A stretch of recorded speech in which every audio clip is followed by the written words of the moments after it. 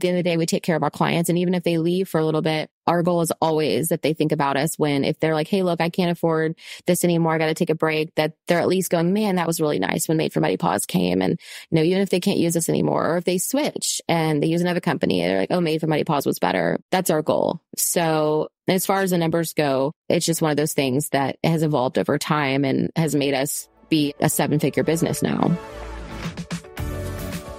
Introducing The Vixen Voice, a podcast for ambitious women entrepreneurs ready to move into their feminine essence, live their truth, and unlock their full potential.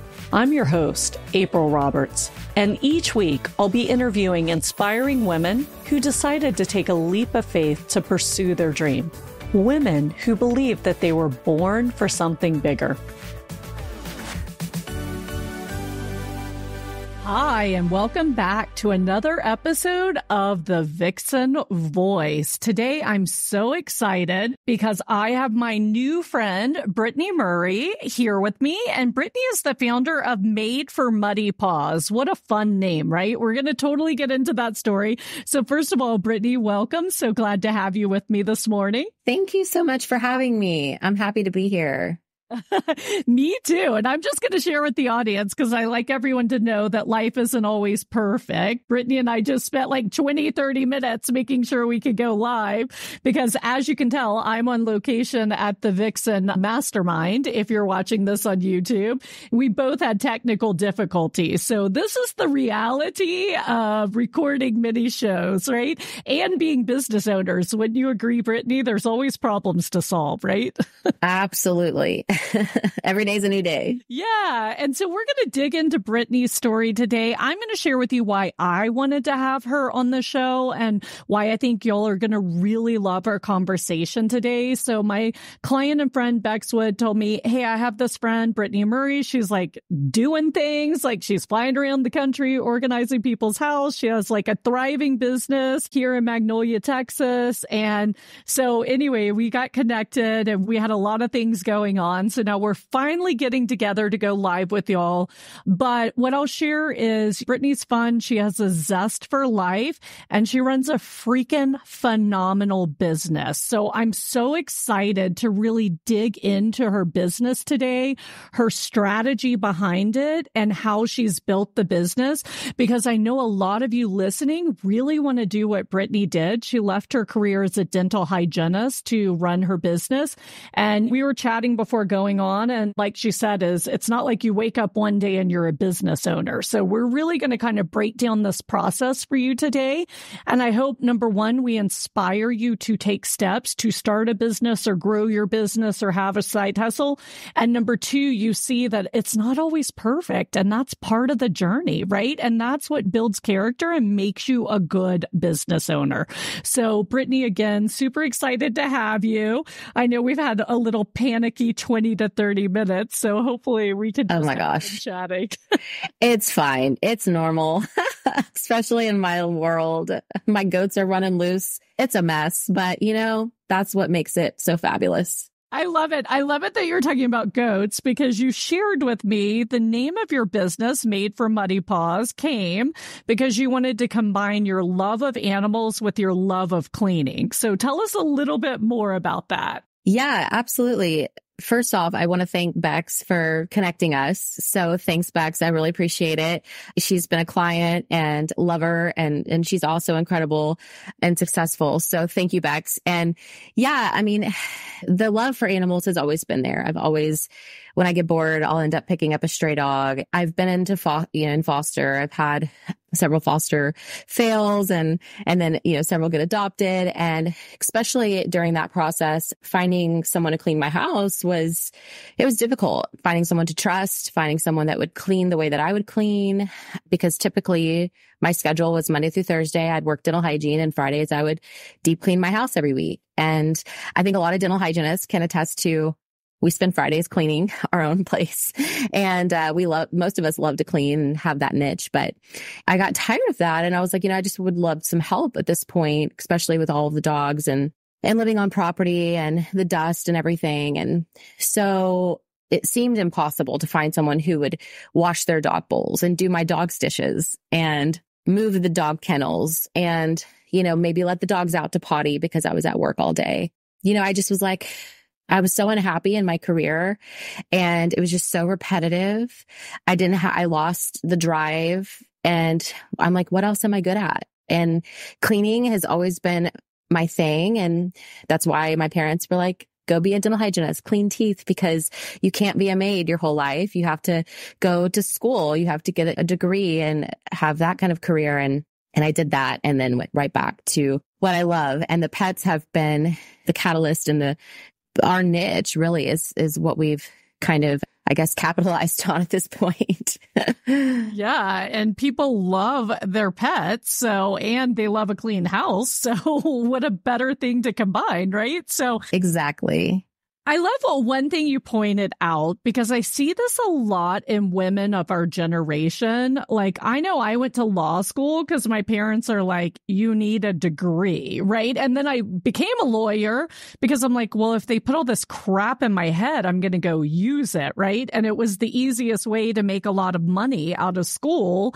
And by 3 years of law school, all my other friends had been out making money for 3 years. And I was very poor in law school.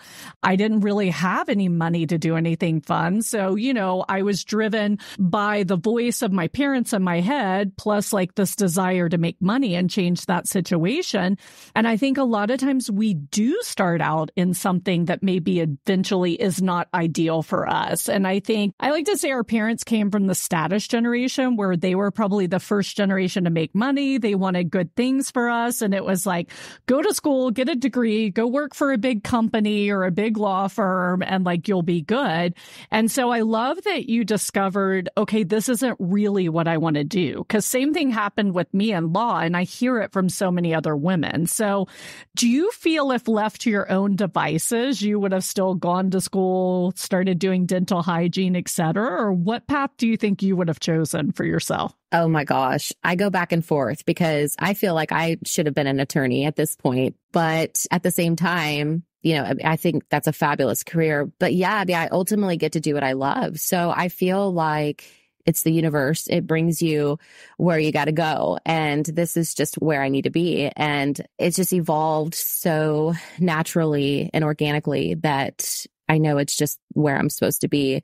So I think if I had to do it all over again, I mean, mind you, I went to dental hygiene school. I was 18, 19 years old. I mean, I didn't know what I wanted to do, but the cleaning part felt right because it was a professional job. And at least that's what I thought. And, I'll be treated professionally. And then I soon realized that dentists are not CEOs. They don't go to medical or dental school to be business owners. And then you realize that very quickly when you start working for them that, oh my gosh, this is so unorganized. I started realizing that I think I'm an entrepreneur instead of just, working the 8 to 5. Yeah. And you bring up a great point. A lot of professionals who end up owning their own business, like they don't understand there's a difference in being really good at what you do and managing a business. Because I remember, I think I was like 2008, I started financial planning. And about 2012, I had a business coach come in and like a strategic partner who's like, hey, we're going to teach you how to run a business A to Z, right? Like it's great that you're an amazing financial advisor and your clients love you, but like you need to know how to run a business or you can't grow your team and scale. And of course, I was really grateful for that. What steps did you go ahead? I think you have a comment, but I'd be curious, like what steps you took on your own, because I kind of had outside influence.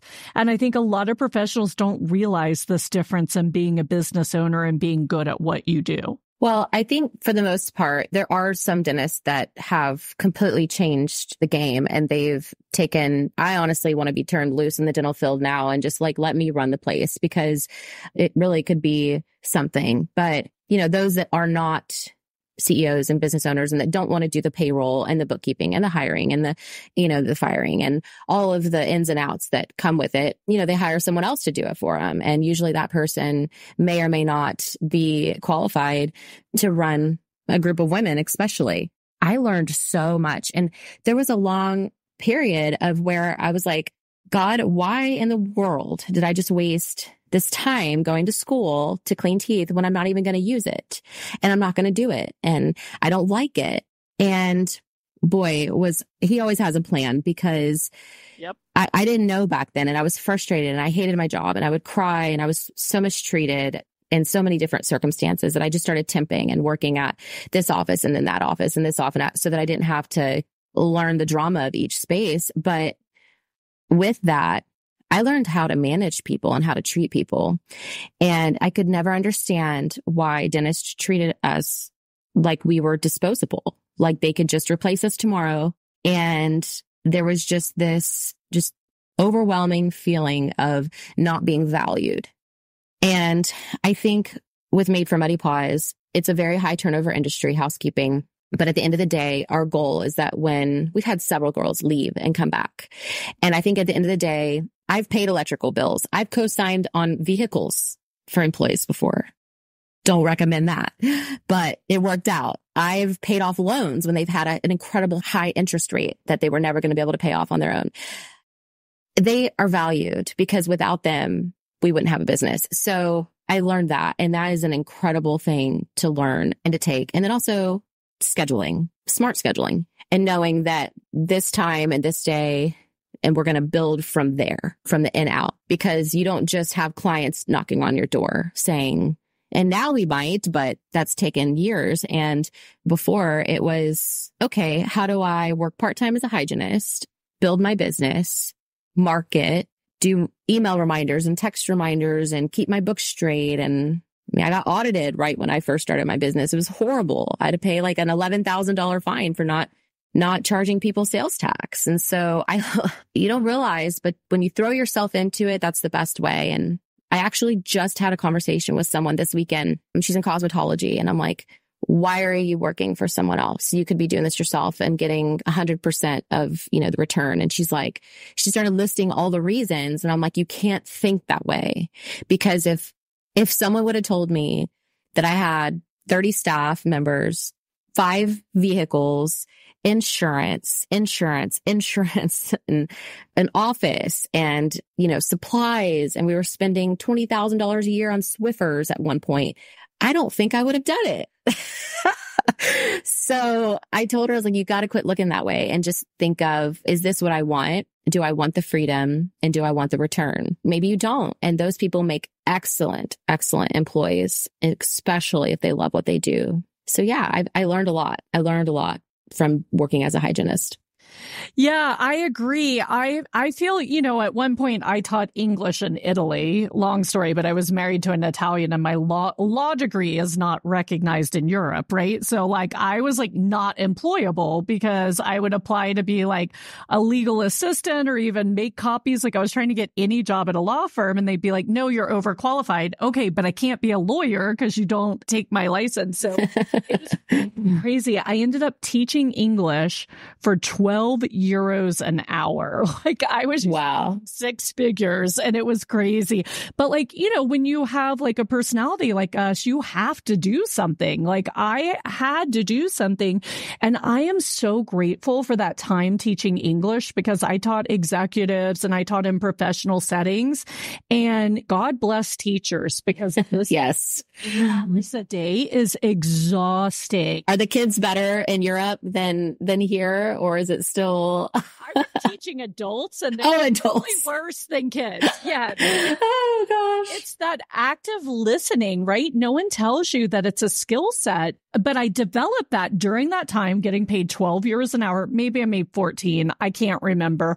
And then I went on to become a financial advisor, and all my clients are like, wow, no one's ever listened to me the way you listen. And now I interview people and I coach for a living. So that listening skill and understanding that led to all of this. So I can very much appreciate you had to go through what you did being an employee so that it made you a better employer, right? Absolutely. Well, it's just funny that you say that, because back to what I was saying about, why am I a hygienist? I only worked for 4.5 years, really full time. And it's funny because I have a happy place, and that's in the San Juan Islands off of the coast of Washington and near Canada. And I go there so much that I'm like, I need a job when I'm here. What am I going to do? Because I go there to vacation. I love orca whales. I'm a dorka. It's a whole thing. And when I went there, I was like, okay. So I posted, I was like, hey, look, I own a, successful housekeeping business in Texas. I'm going to be here for this long. Anybody want any housekeepers? And the pay rate was so low there that I was like, yeah, that's not worth it because I want to pay for the trip. I want to, work. And it's funny because you said that. Well, I got my license, my dental hygiene license in Washington, and I'm leaving on Tuesday to go work out there for a few weeks for a dentist who's super ecstatic to have me because it's an island. He's like, our staff would love a day off. Like if you could come and work for them and let them have a few days off, like we don't have anyone to cover for them. And the pay is incredible. It's excellent. It's actually really good. And I get to go to my happy place and work. But now I'm kind of like, I'm crazy because I can't just go and just relax. I have to be doing something. So I'm going to tell you a funny story. Bex and I went to Laguna Beach, California, because I coach a group of spiritual healers that are in my classes with me. And many of them have jobs, their side hustle. They don't have a ton of money. And so Bex very graciously, I was like, if I give you a free trip to California, will you take pictures of my clients for me? And so we kind of did an exchange, and I have tons of Amex points. So I got us a room at the Montage overlooking the ocean.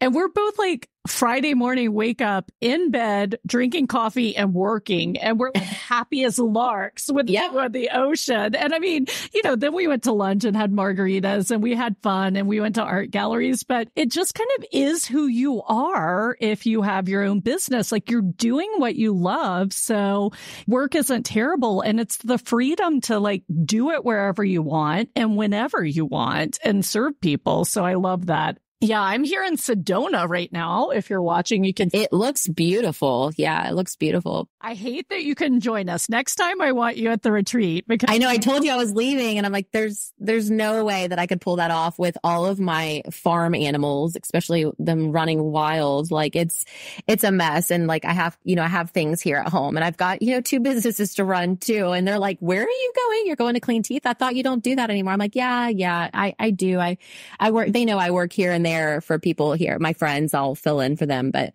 they're like, okay, we'll have a good time. And I'm like, don't call me unless there's an emergency. Yes. Okay. So in my financial planning firm, I used to be like, okay, when I'm gone, don't call me unless the building burned down. And actually, if it burns down, there's nothing I can do. So y'all do your best to take care of it. Definitely don't call me first. Right. Make sure everyone's safe and let's go. Awesome. I love this. So let's back up and talk about the beginning of your business. So it sounds to me like you were still doing dental hygiene and then you started really your current business as a side gig. Is that true? And was it just you at first or did you have anyone working with you at the beginning? No, it was just me and my grandma. She passed away in 2015, but growing up, if I'd come visit her, she'd call it the sweeper, the vacuum. I'm going to go get the sweeper. And I'm like, Grandma, I'm here to visit, not clean. But everyone always assumed that I was the maid. I was, Brittany's she would always say, Brittany, you're such a good cleaner. You're such a good cleaner. And so, later in life, they lived a few miles from me. And they had a housekeeping company that they hired because they were elderly. And she would just complain about them all the time. And she's like, you just do it. She's like, they don't clean like you do, Brittany. And I'm like, well, how much are you paying them? And she told me, and that's literally when it clicked because they had cobwebs everywhere. These maids did not clean from eye level above. They cleaned everything eye level to the floors, if you even give them credit for that. But really, she was right. They didn't do a good job. I wouldn't have hired them. And when she told me what she was paying back in then, I was just shocked. And I was like, okay, so I could clean. And if I'm telling you, my mindset was, if I clean this many houses a day, I make X amount of money. And then I don't have to work dental hygiene full time. I still needed that paycheck coming from dental hygiene because it was excellent money, but it was a way for me to just break it up to where I could go down to part-time. And I'm thinking maybe I'll be happy if I'm only working a couple days a week as a hygienist and then I'm cleaning houses because I knew that it was going to be hard work. I started cleaning her house. I started cleaning for a neighbor here in the neighborhood who we still clean for.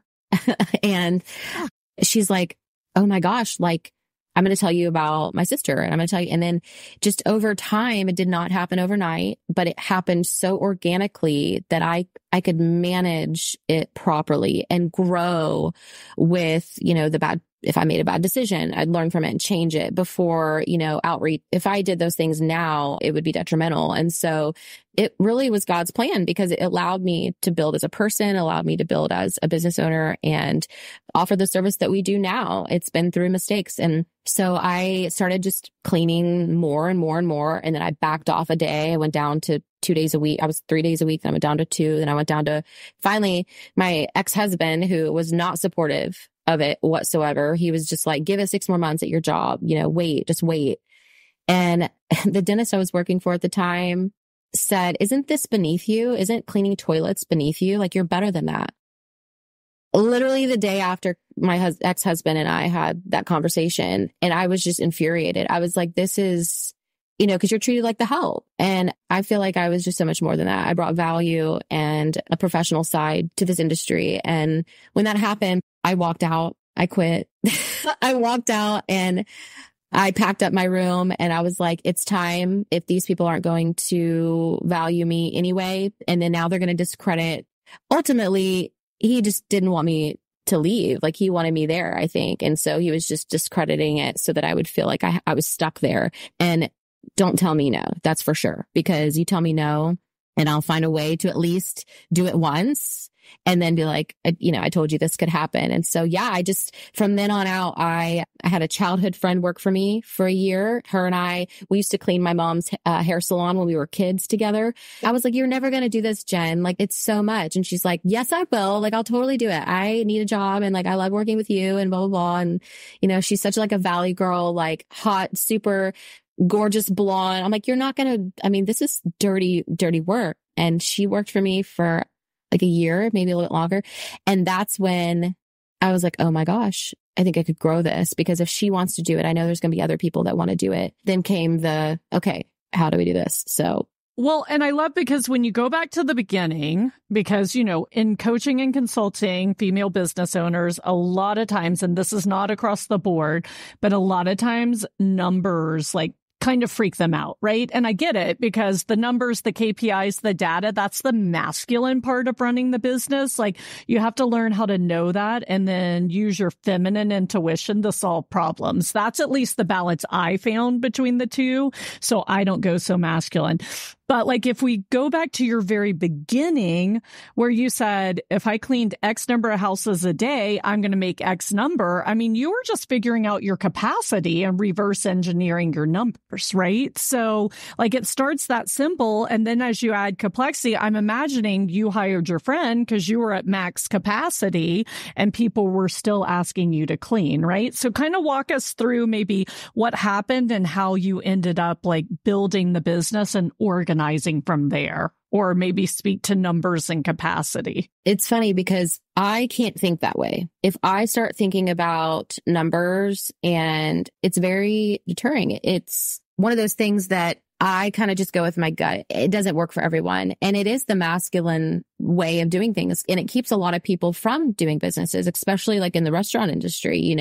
If you own a restaurant and it's about the numbers, you're probably not going to do it. And so it just depends on the type of person. And really from the beginning, my ex was like, I need you to pay me on the 1st and 15th. We didn't know that it was going to turn into this, honestly. And it was just kind of one of those things where I just wanted to be happy in my work. And it just, the demand is there. The demand is there. And then also, there's no licensure for this. So how do you stand out? How do you compete? How do you, especially when we're on the border, we're here, and the amount of illegal activity cleaning homes is insane. Especially getting audited right out the gate. I was audited, my first or second year of owning this business. As soon as I became profitable, it set me back a few steps because I had to really think about the numbers, and I had to think about, okay, I need to get my stuff in order, realize, I need a bookkeeper. I need, QuickBooks. I need to take care of these financial things because the government's just waiting for them to dip their hand in your pocket at the end of the day. And that's fine as long as you're organized. And so that's when I really started thinking about the numbers, because going through the audit, and realizing that, oh my gosh, like, how, and standing out and keeping up with the demand and keeping up with, you see it every day, just random people are like, oh, I can come clean tomorrow. And so creating the values, the core values that we have, and making sure that the employees and the staff that we hire are background checked. And all of that's money. It takes money to pay for the background checks, to do the hiring. I mean, we spend anywhere from $500 to $1,000 a month just on our staff, like hiring and keeping us employed. We went through 67 people last year. So it's a lot. So you have to think about the numbers, and it takes a special person. So even though we're not licensed, you got to be organized, because at the end of the day, it's hard to be the one cleaning, to be the one-man show and then grow when you have something to offer. So that's when we really started talking about the numbers. And we've been through a hurricane. We've been through a couple really crazy hard freezes. We've been through COVID. We've been through, really bad storms and just localized flooding. But like Harvey really set us back. And there's been so many trials and tribulations that at this point, I'm like, okay, what's next? Because at the end of the day, we take care of our clients. And even if they leave for a little bit, our goal is always that they think about us if they're like, hey, look, I can't afford this anymore, I got to take a break, that they're at least going, man, that was really nice when Maid for Muddy Paws came. And, even if they can't use us anymore, or if they switch and they use another company, they're like, oh, Maid for Muddy Paws was better. Like, that's our goal. So as far as the numbers go, it's just one of those things that has evolved over time and has made us be a 7-figure business now. Yeah, no, I love it. And I like, talking about hiring bookkeepers, et cetera. Like, I have a client who's a fractional CFO, and that's so cool that like a small business like you or I could actually have a part-time CFO, right? Because that stuff is actually overwhelming. And thank you for being open and vulnerable about that. And also about your audit, because I think the numbers are ridiculous. I mean, I know you're almost to 10 years of business, and I think it's like only 33% of businesses that make it 10 years. So number one, congratulations. And it's something like 50% that go under within the first 4 years. And I think it's, how easy would it have been for you after you went through that audit to be like, oh my gosh, this is too much trouble, I don't want to do this.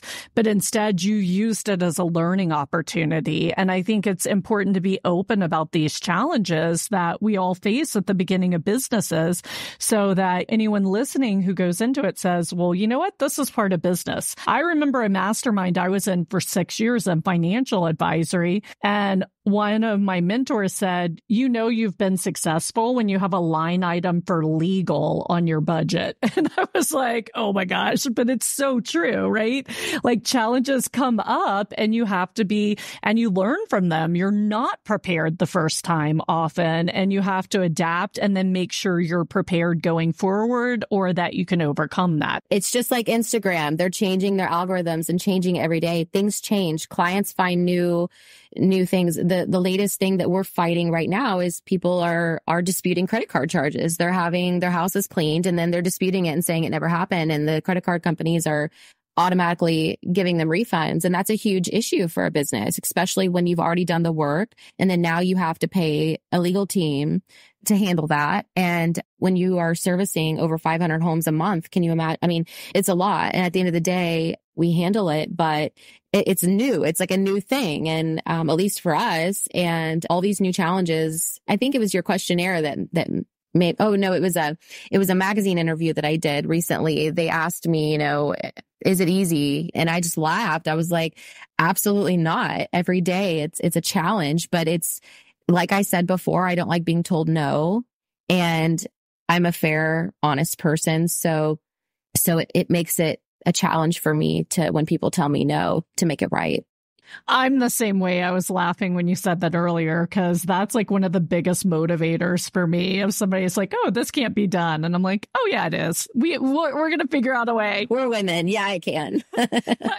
Yeah, I love it. But you're right, because I always say there's never a freaking boring day, right? Like, people have absolutely there's never a boring day, which I think if you're built that way, you love that. But that's, I'm sure, why you need to go to your happy place sometimes, because my happy place is utility Tilla, Honduras, where I have property. Oh, nice. I just run around barefoot, like no makeup, hair thrown up. And it's amazing a week. Like grounding is real. A week of being in the ocean and on the sand, like you're just like glowing. It's so crazy what it does for your health. I love being by the water and I love orca whales. So if I can see, and humpbacks, there's humpbacks there too. And so, yeah, it's my happy place, and it does ground me, and it brings me back to remembering like why I do what I do. And the amount of people that I employ, that they need that income too. It's not just about me anymore. It's about the team. Yeah. And this is what I try to work with most of my clients. And I talk a lot about. This is why, as an entrepreneur, you have to practice self-love, self-forgiveness, and self-care, because you are the foundation that all of this lies on. And when you have a team, I mean, you're responsible for their lifestyle as well as yours, right? And so if you're not taking care of yourselves, which society has kind of gotten us women to think it's selfish to take care of ourselves, and we have to unlearn that, then you're not taking care of your team. And actually, that takes me back to something else you said, like when you're, and I don't want to begrudge your ex-boss, but because I think he was put into your life to motivate you to move forward. But to say cleaning toilets is demeaning for you, well, what about all the women who stay at home and that's their job? And that's like the hardest freaking job in the world, in my opinion, to be a stay-at-home mom. Like I would fail miserably. I would not be able to do it. And, that comment in general is so demeaning to women overall. And it's not just women today that do it, but this is part of loving your house, taking care of your home.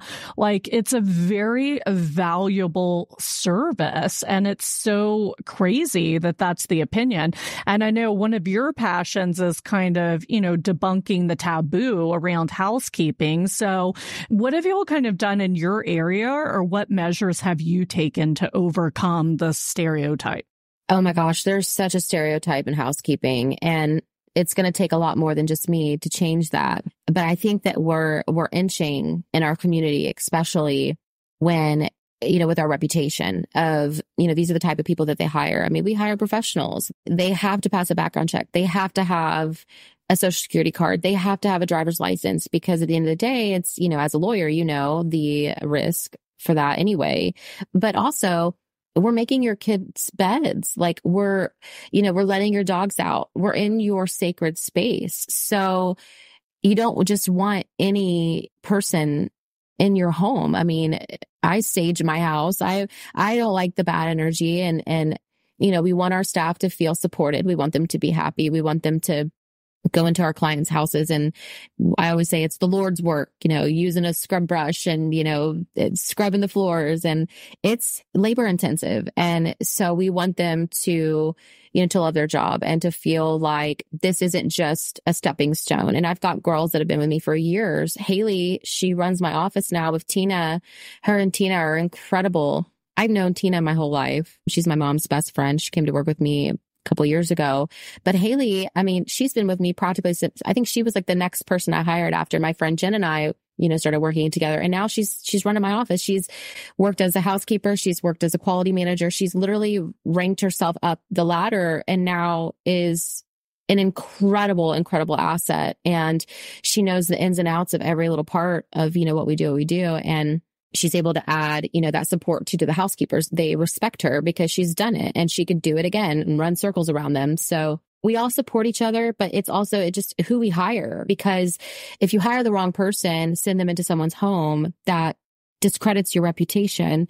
So then people start to wonder, are they really who they say they are? I can't tell you how many people market that they are running background checks on people and they actually don't, but they tell people that they do and they actually don't, just to say, hey, we do it. And, we drug test, we do all these things to make sure that, the girls and the guys they're top notch. And so that's part of changing the taboo of the industry, because usually it's anyone can do it, quick, fast cash. A lot of times the language barrier is an issue. And it's one of those things where if I can't do anything else, well, I can just go clean a house. And it's an art. It is an art. And I'm telling you right now, it does not matter the color of your skin. or where you're from.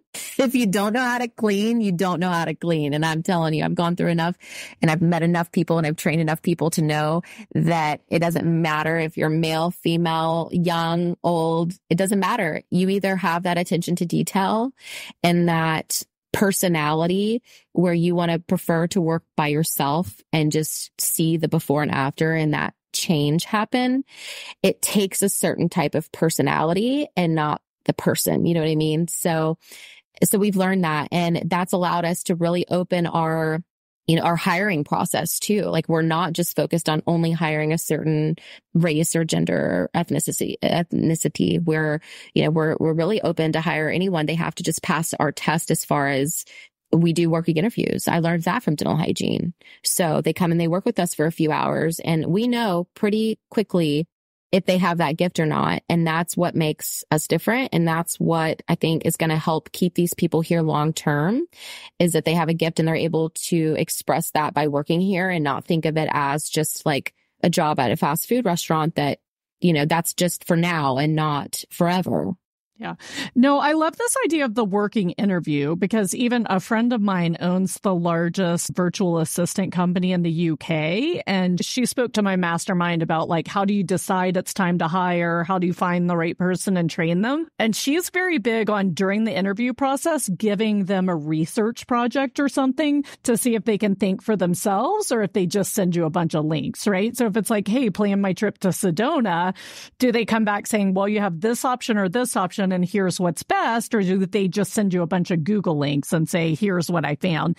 And so I hope for people listening, anytime you're hiring, if you think, how can I work a test into this interview process so I can really see the people? I know in my financial practice, if someone was working the front desk, we called them director of first impressions, our third interview would be at a restaurant because I wanted to meet them out in the wild and see how they treated everyone, how they held themselves, because that was like the first like voice and face that people interacted with when they came into my business. And so, am I putting someone up there who has the social know-how to present us well and to take care of our clients? So I love that concept of the working interview. In fact, here at the mastermind, I think I'm going to challenge the women when they're hiring to think how they work that into their process. I will absolutely full credit, Britt.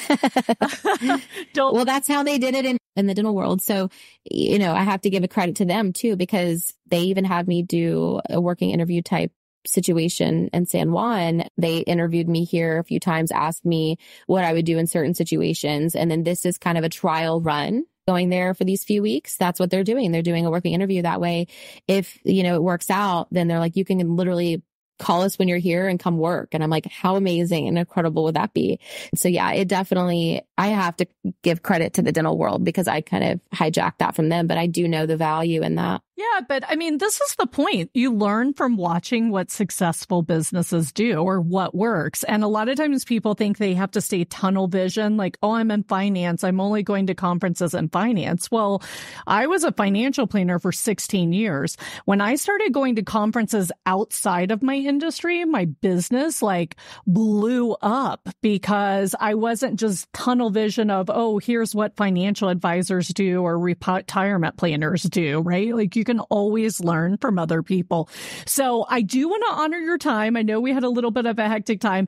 What I'd love to do is pivot a little because I know you've had your business for 9 years. And for a while it was, only the housekeeping service because in business success becomes from doing one thing really well and then branching out. But you all have a number of other services that you do now. So can we kind of get into what those services are and like how it evolved or what maybe the timeline was for adding other services and what your strategy or thinking behind that is? Yeah, absolutely. I mean, in 2020, I started a sister company, Passionate Organizing, and that was definitely a God thing too. It was just something that I knew that I needed to start trying to discover. And what was so fascinating about that was that, in the years of housekeeping, we will show up to a house and that, and back in the day, I was doing walkthroughs for consults. I'd go see the house. Now, I mean, there's just so many. We do probably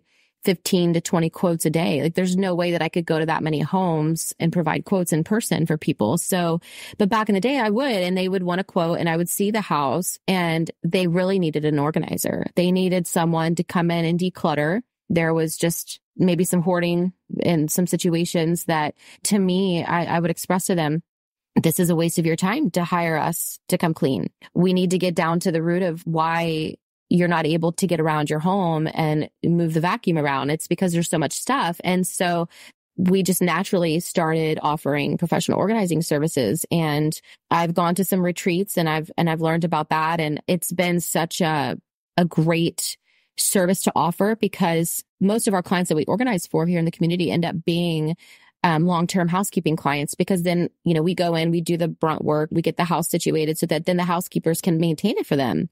And it's such a wonderful way for both companies to support each other. So, it's like Passion Eat can help Maid for Muddy Paws and Maid for Muddy Paws can help Passion Eat. And so the organizing has taken off. It's even turned into some interior design. We're starting to offer functional interior design, which, has been incredible. But another service for Maid for Muddy Paws on top of the organizing is our laundry service. And the laundry service, once we got our office space, we were able to bring in commercial washer and dryers to offer a 24-hour wash, dry, and fold service. And this was good because laundry, as we all know, takes hours. It takes so much time. It's a luxury. It is. But usually our clients are people that are in between moves. They haven't or their washer and dryer go out. They don't want to go to the washateria, or they come back from a large family vacation and they've got 5 suitcases full of dirty clothes. Or it's just, hey, look, like I'm a busy mom and I don't have time. And it's just a way for us to be efficient because we can't sit in the home and wait for laundry to dry. We just can't. And so it's a way for us to come pick it up. And then Tina is our laundry queen. That woman, she's like, I can fold clothes in my sleep. She is so incredible. And she's in charge of the laundry, but her and Haley, it's a way for a business person to be efficient, add services that not only help someone, but it's there and they can be working on the computer, answering calls and doing things while things are drying and washing. And then we can manage it. The machines are sanitized. They're cleaned between each client. There's things that we do to keep the quality there.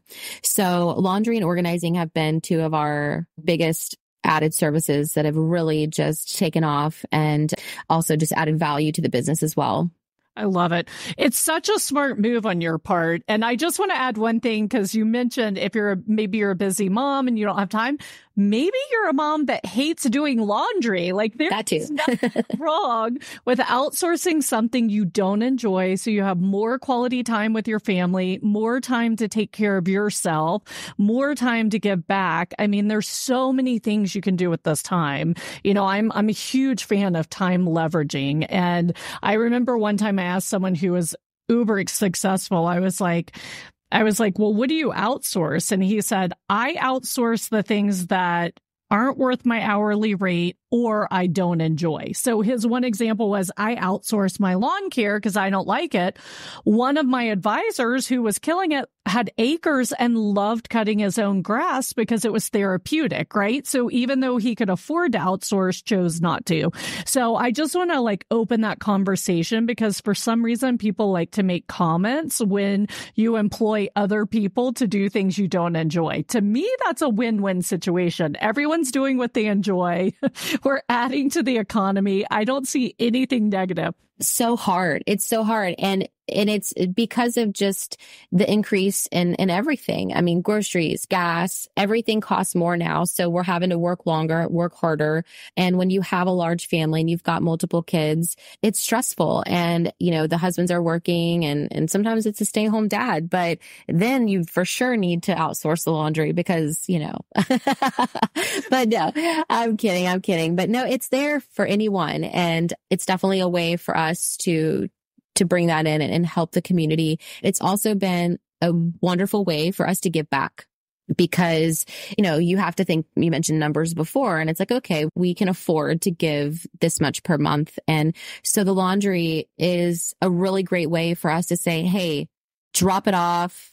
we'll do it for free. As you know, we just had a client that was in the hospital, and he had been evicted from his home, and then he was in the hospital.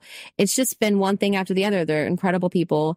And I said, look, I was like, on your way into town, drop it off. We did 4 bags of laundry, and then I'm bringing it to him today. And it's just a way for us to say, hey, look, it's on us. It's not a big deal. Like, it's our way to be able to just have something to really help people when they are in need. And I love that. I feel like that's just something that we have to do too, as a business in our community, is just help those that really are saying, hey, I need it. I need it right now. I'm struggling. I love that. And I wonder, do you promote gift cards? Because, you know, a challenge is like, let's say when someone's grieving, because I went through like some grieving training as a financial planner because we deal with that, right? Like spouses passing away, et cetera.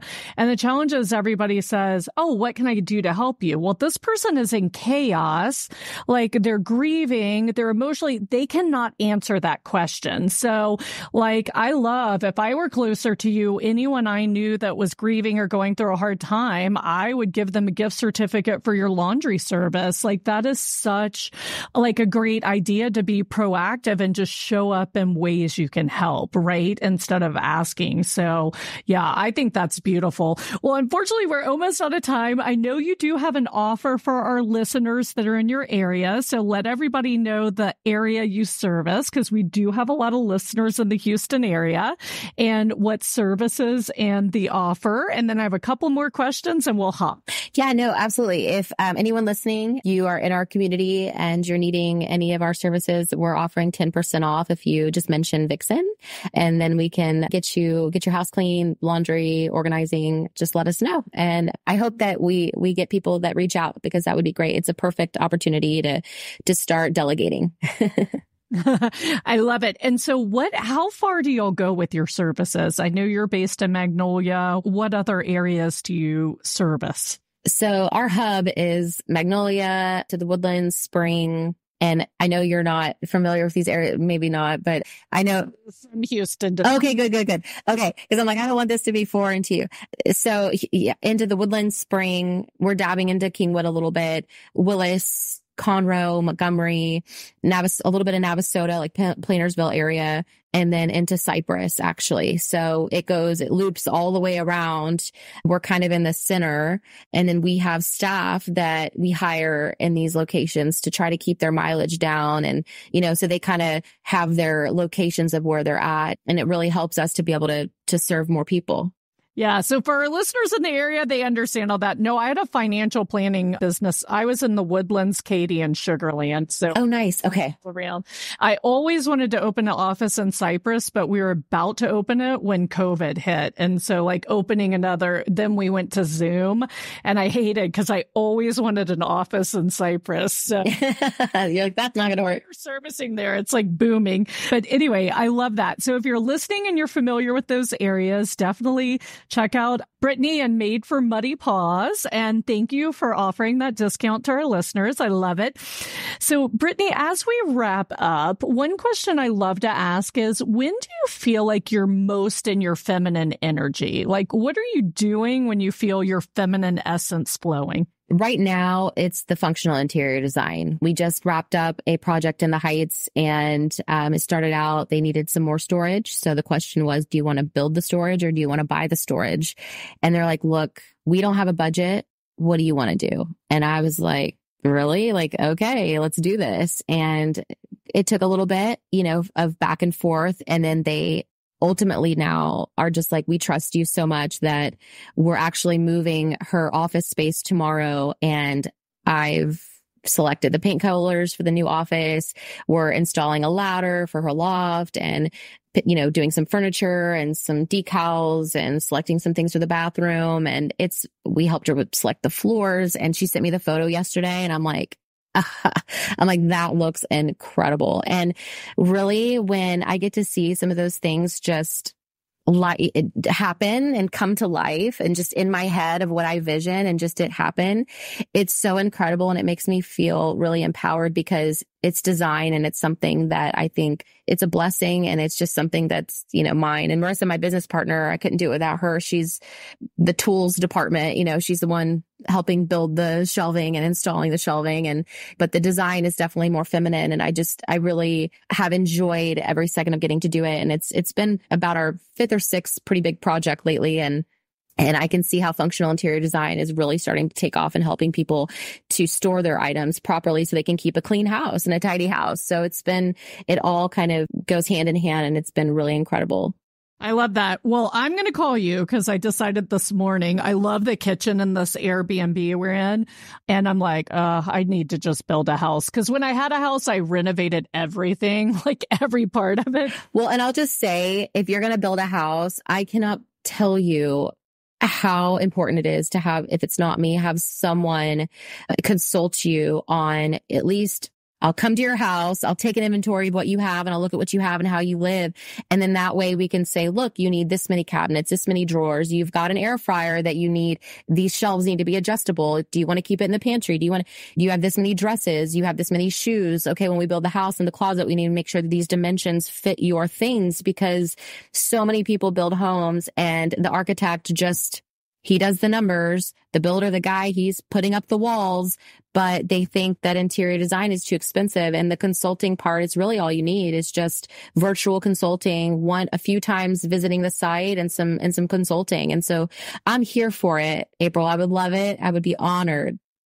I love it. I always have to reconfigure the closets because, especially in my past career, I wore dresses every day, and I wore dresses like everywhere, and no closet is retrofitted for like all dresses. How many dresses? Always having to reconfigure closets. So I totally get what you're saying. I love it. Good. You can come design for my shoe and bag collection. That's the most important part. Absolutely. Awesome. Okay. Well, my last question for you is, what color would your feminine essence be?